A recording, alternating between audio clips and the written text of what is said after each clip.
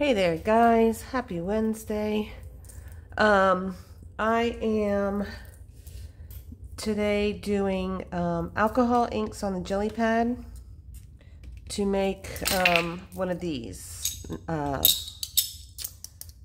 bezel tray necklace.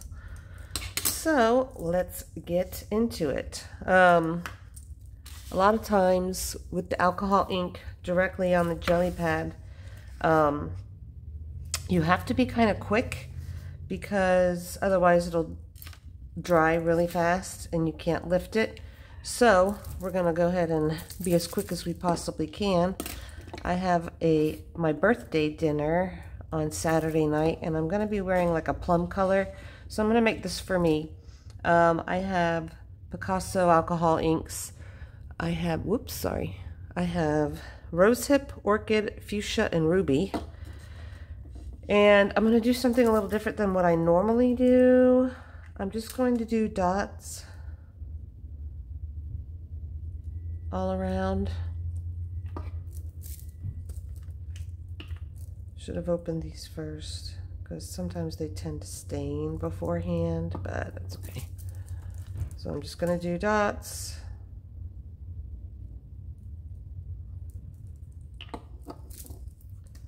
And we'll see if this works. We're going to stay on camera regardless if it works or not.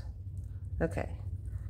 So now I'm just going to take my paintbrush and I'm going to spread them out to the sides and let them collide.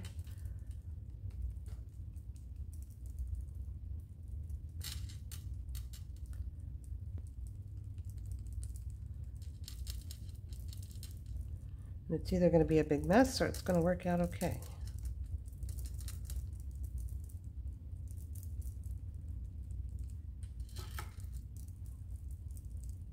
Looks like a mess, but we'll see how it lifts.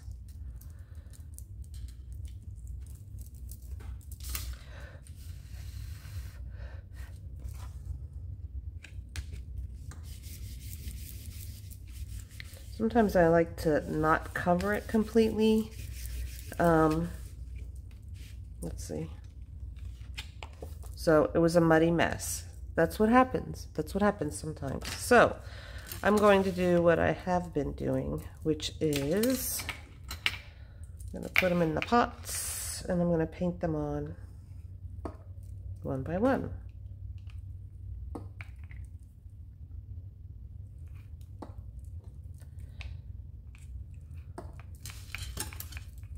So for those of you that think I get it right every single time, there you have it. So I'm just going to paint these on willy-nilly.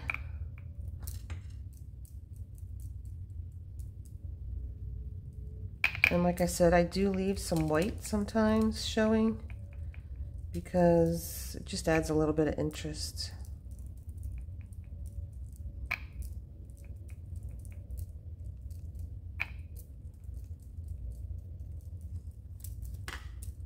And like I said, you have to work kind of fast.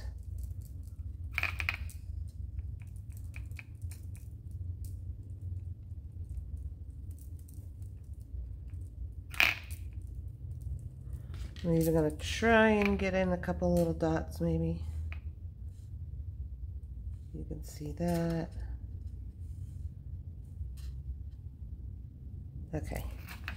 And now, and I'm using like index card stock. So it's a little bit heavier than just regular paper or anything, but I like index card stock. It works the best, I feel like. So that's a little better. If you can see that. Let me just see. This is how I kind of test out if I'm going to like it or not. I'll take the glass piece and see how it's going to look. I'm also going to paint on it a little bit with the silver gel pen. So I'm going to do it again. I'm not in love. So way less of the orchid this time. We'll get it right. But this just shows you that there's a lot of trial and error with this. Doesn't always happen the first time.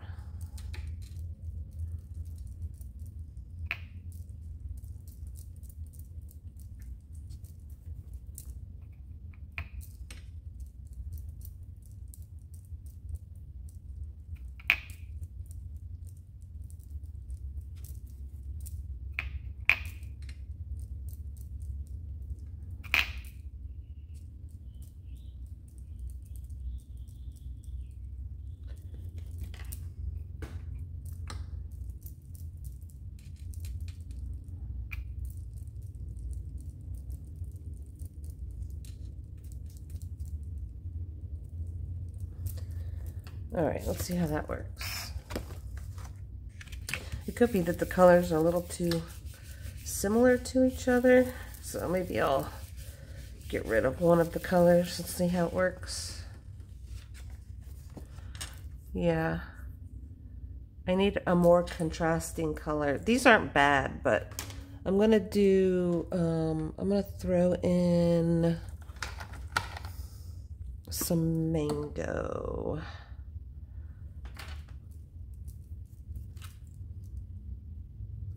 Or it's actually marigold. So I'm going to do that just for a little contrast because I just think that there wasn't enough.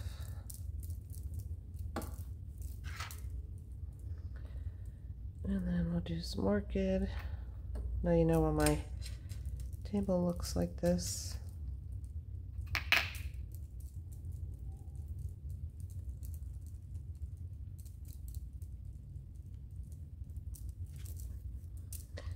And then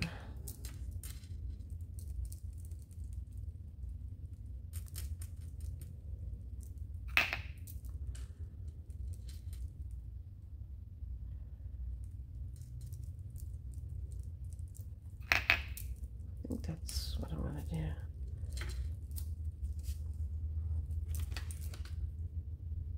A little bit more of that. I think some of it dried up. Okay. Let's try it again, guys.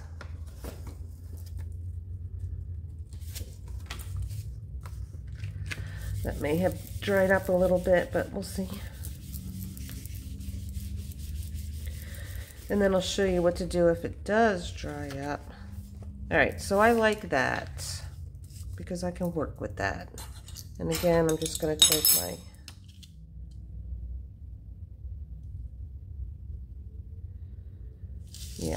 so I like that. Okay, so now I'm just going to, I was going to attempt to put that on right. I'm going to take my little glass cabochon here and figure out where I want this. I have a little black fine tip marker thing here. And I'm going to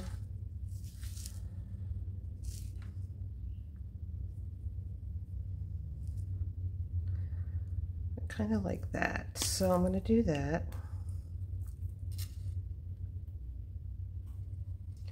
Outline this.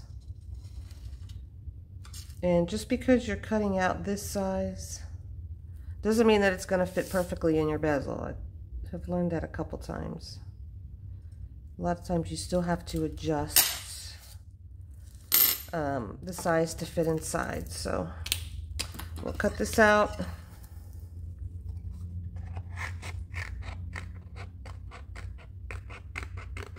And I do have a paper slicer. I just,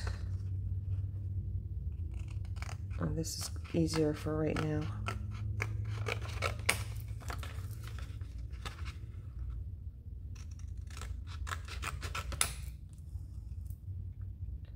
And obviously, if you like the rest of the sheet that you made, you can use that for other things. So I definitely cut this very wonky. because I'm doing a video, so of course. All right, so it doesn't fit perfectly, but when you put this in, it's not really gonna matter, as you can see. So I'm gonna leave it. See how there's some space up at the top there, but you're not gonna see that. So I need, sorry guys.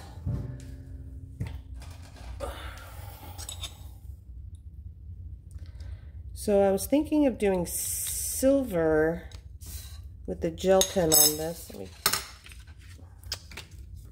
do this so you can see. But no, I'm still gonna do silver. So I think I'm gonna outline the white.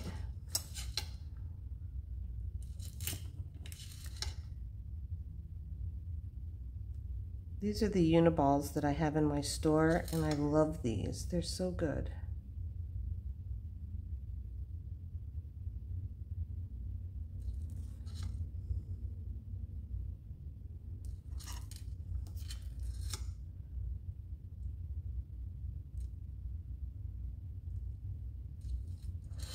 And then, of course, I'm going to add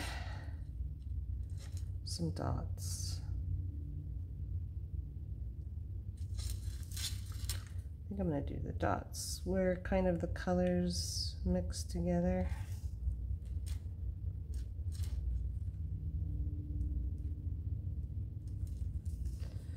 So that's how that looks. If you guys can see, I'm in a different part of my studio, so the light is a little bit different. So I'm gonna let that dry for just a minute and I will return in a minute. Okay, so this is dry and we're gonna go ahead and get these ready.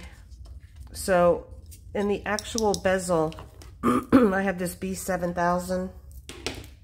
I don't know if this is supposed to be a takeoff on E6000 or what, but this stuff works really well. And it's cool because it has the little needle thing that goes in there. So it's always ready to go. So anyway, just take its very tiny little tip. I just go around the edges and then just kind of swipe it across like that. Just really lightly. There's not a whole lot that comes out, and that's totally fine because you don't need much. And then I'm gonna attempt to put that in. Hold on, let me go under my little magnifier here. There. Okay. Put that on. Put your picture in. Decide which way you want it to go. I think I like it that way. And then just set that in there. Take something. I'll take the end of my paintbrush here and just kind of press it on in there. And then I have diamond glaze. Diamond glaze, which I use to adhere the glass bezel. Make sure that the bottom of your bezel is clean. Let me just grab my dress here and do that. And then I just put the diamond glaze on the bezel, on the glass, but I heard you can do it directly on there. I just am not brave enough to do that because I feel like it's going to smear, but supposedly it's okay. So just kind of swipe this back and forth. You don't want to use too much because it'll come pouring out of the sides, and even that little tiny amount might even come pouring out of the sides. It's very watery. And then I just place it in there and there you go. That's it. I have these little clamps and I just kind of clamp that on there. It dries pretty quickly, but I just kind of clamp that on there. And if anything seeps out like it is, just take a paper towel, wipe that off. If you have anything that comes across the top of it, of the diamond glaze, I usually just take some alcohol, which I'm going to do right now, and spray it on here and wipe it off.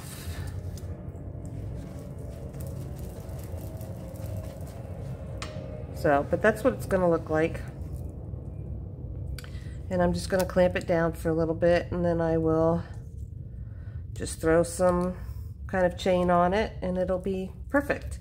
You can find everything on my Amazon store, all of this stuff, even the bezels on my Amazon store, and I'll have a link in the description.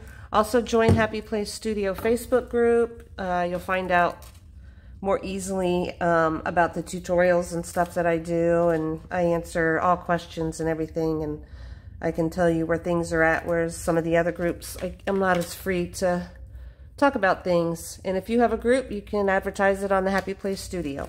So, thanks for watching, guys. I think you'll see me tomorrow. Have a great day. Bye.